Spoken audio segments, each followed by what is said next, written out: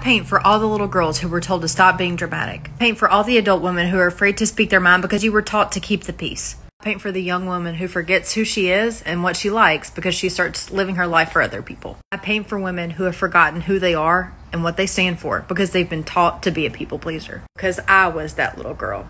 I was that young woman. I am that adult woman. I did everything right.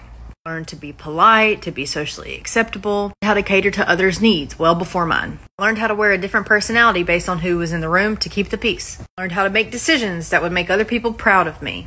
I did everything that was supposed to make me a valuable woman. In turn, that was supposed to make me happy. As you can probably guess, I did not achieve happiness that way. And it wasn't until my mom died when I was 20 that reality hit me like a ton of bricks. Suddenly I realized I had no clue who I was or what I stood for anymore.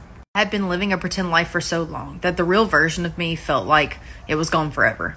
Paintings encourage introspection and self-discovery to reconnect you with your most authentic self that's been within you all along.